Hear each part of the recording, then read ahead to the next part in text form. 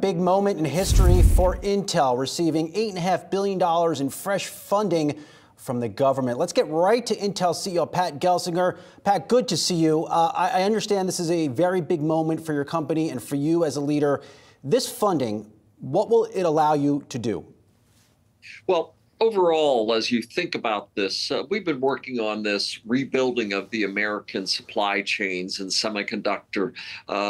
The challenge has been that, we just weren't economic to build manufacturing in the U.S. There's been 30 years of industrial policy in Asia, and we've seen the entire industry drift to Asia as a result. So our supply chains became precarious, and we saw that through COVID in a very acute way for the entire industry and economy. And what this funding is about is rebalancing so that we can be competitive with our manufacturing investments in the U.S.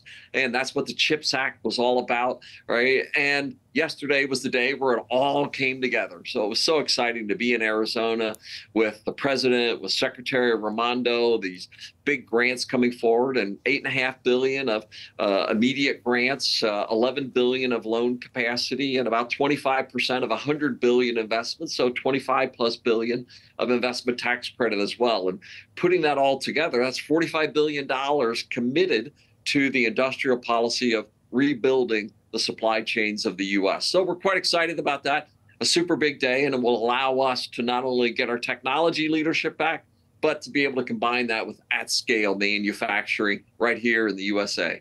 Pat, these are really large numbers. Now, you and I have talked in the past, and I think you've been maybe a little hesitant to say Intel's back. But when I see numbers and hear numbers like this and the plants you're building in this country, it sure sounds like Intel's back. Well, thank you, Sozzi. And, obviously, we got to get the technology back. And we had just had our Foundry Day a couple of weeks ago, where this 5 nodes in 4 years, getting back to technology leadership, coming together. We also have to get our product machine executing as well, where we're delivering the best products on that technology. And finally, you have to have the capacity. And this is really the third of those legs. And I just say it is coming together. To say we're finished, I think that's very presumptive. To say that, hey, this engine is coming back to life, there's a lot of evidence that that's the case. And I'm really excited about yesterday's event, just to put a huge exclamation point on that with the president, their commitment, their partnership, and obviously to the entire industry. Hey, we want to be your manufacturer at scale. And, one of the lines I used yesterday, Sozzi, is Ohio. That is the AI foundry of the industry. Let's fill it, build it with the greatest AI chips, ours as well as the industry's. This is a powerful moment for the nation. Pat, this is a powerful moment for Intel. Does it change? When the government says we're going to back Intel in a very big way, does it change your sense of purpose, your sense of responsibility? This is a big rubber stamp of approval. Well, I view it in both directions in that sense. And when I talk to Secretary Raimondo, she constantly reminds me, Pat, we're counting on you. We are betting on Intel for this. And then I immediately respond and say, Secretary Raimondo, you now have a sales quota for me. Right? We have to work together, right, to bring the customers and to reshore the supply chains of the nation. So it's a huge statement of affirmation, of partnership and investment. But it also is, I think, a moment for the nation to sort of say, we have leading products, we have leading technology, and we're building capacity. Yes, indeed, it is a time to build more resilient, sustainable, and trusted supply chains for the digital future of the nation that is being supercharged by the AI era that we're in.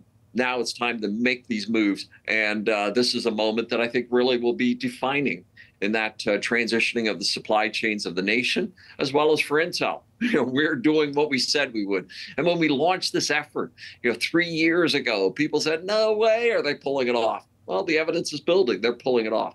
No way will we have this level of industrial policy supported by the nation. We're making that happen, and we're building these factories at scale. This is good for the economy, good for the national security. We're excited. Really stunning stat I came across, Pat, and this is from JP Morgan. They point out that East Asia manufactures 75% of the world's chips. Now, as someone who spent really their whole career in this industry, number one, why has this happened? And then two, how hard is it going to be to get market share back from those East Asia suppliers? And, when you look at those statistics, it's, frightening. We invented this, and the president made that point very clearly in, his comments yesterday. We invented semiconductors and transistors and everything that we're talking about. But 30 plus years of malaise in the U.S. and industrial policy through the Asian countries has led this industry's manufacturing to move entirely to Asia. And that's a frightening statistic, given how everything is going digital. And we need semiconductors to support that digital revolution. And as we look at the policies that have been put in place, a lot of this is, hey, are we going to measure a 5-year investment on a 90-day shot clock? No way. You have to have policies that are encouraging long-term significant capital investments. That's what the East Asian counterparts did. We need policies that are driving 10, 20, 30-year R&D cycles. That's what our East Asian counterparts have been doing. And by the way, that's what gave us this industry. Coming out of World War II, all of DARPA and the industrial policy investments that were made created the semiconductor revolution. Time for us to get it back. And that's why I say, the capital policies, the long-term tax policies, the R&D incentives that we need for long-term research, and the creation of the talent pools. Taken together, yes, I believe this is a defining point to rebuild this industry for the future. And I'm super happy that I and Intel have been able to play a part in that transformation. Pat, I'm just going to assume your company is taking market share over the next decade because of these factories you're opening up. But even still, there is going to be a component of chips being made in Asia. As we push into AI, I mean, to use your word, frightening, is it frightening that some of these chips will still be made in another country, given the boom we are seeing in AI and given how fast it's moving? Yeah, and our objective is not that 100% of these chips move back to the U.S. Our objective is balanced, resilient supply chains. And if we get to my moonshot goal of 50% in US and Europe in a decade, that is such a phenomenal outcome, given that we're almost at 0% of the most leading edge chips today. And at that point, you get to say, oh, we really have rebalanced the supply chain for the world. And to us, I expect that we will need a chips too.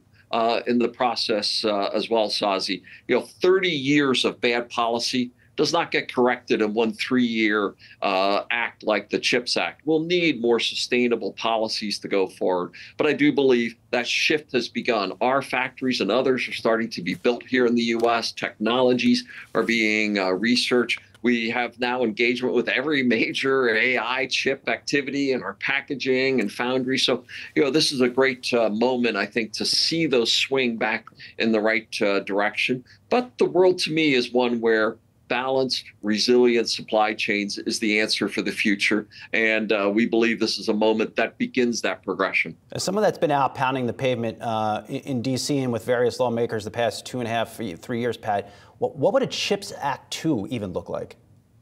To me, it's going to have some characteristics like CHIPS 1, but it needs to focus more on supply chain.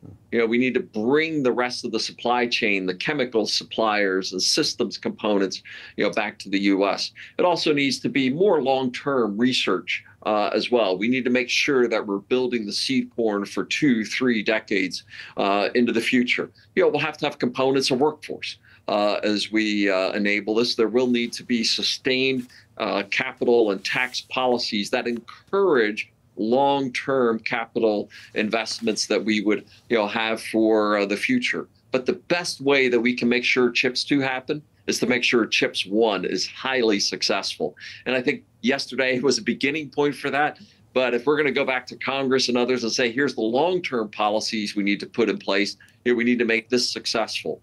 And my hope, Sozzi, would be, that at that point, after a CHIPS 2, that the sustainability of the ecosystem, that we've rebalanced the costs, that we started to see that ecosystem emerge, because fundamentally this has to be commercially sustainable for the long term. And I'd hope after 10 years or so of explicit industrial policy, we would see that positive spiral emerging that allows us to rebuild this industry that we lost over 3 decades of inaction and a decade or so of explicit and long-term policies. I think we have the chance to get it back. 15, 20 years from now, hopefully you and I are on a beach somewhere, Pat. I mean, it has to happen at some point. We can't keep going at this pace. Pat Gelsinger, always nice to see you. Thanks for making time for us. I know it's been a very busy 48 hours, to say the very least. We'll talk to you soon.